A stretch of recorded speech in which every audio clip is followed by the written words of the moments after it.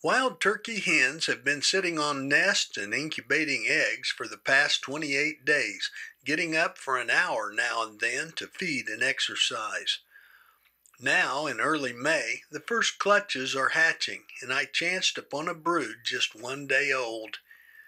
They had followed their mama into an alfalfa field to pick bugs, and with the tall plants hiding them, my only tip-off was the strange, bold action of the hen.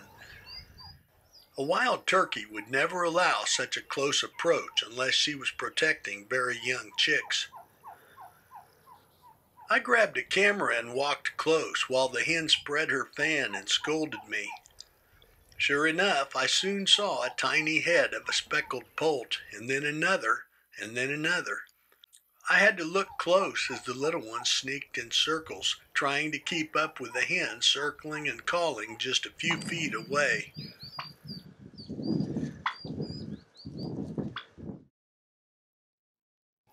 It was nearly impossible to get film as they played hide and seek, so I backed off a little and they moved toward an open lane. The hen walked and called, and soon the whole group crossed the opening toward the cover of a tree line. She moved slowly so the little ones could keep up. Sound was their only beacon, since the alfalfa was twice their height and hid her from view.